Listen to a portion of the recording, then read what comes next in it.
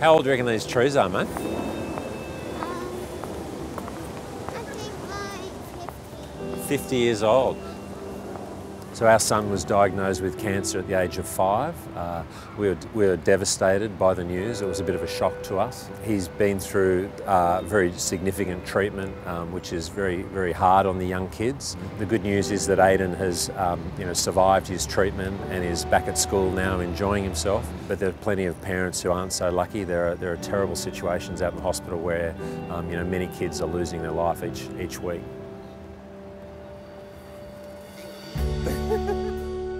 Neuroblastoma is one of the most lethal forms of childhood cancer.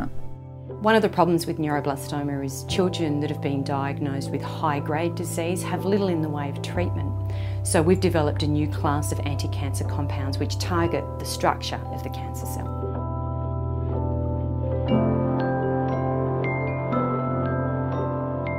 Professor Peter Gunning and Dr Justine Stehn are working on a program that may change the face of cancer medicine.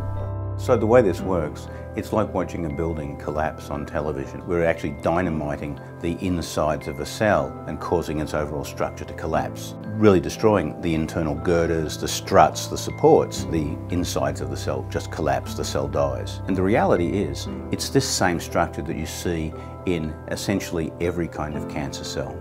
So we can't just go after neuroblastoma here, we can go after any kind of tumour.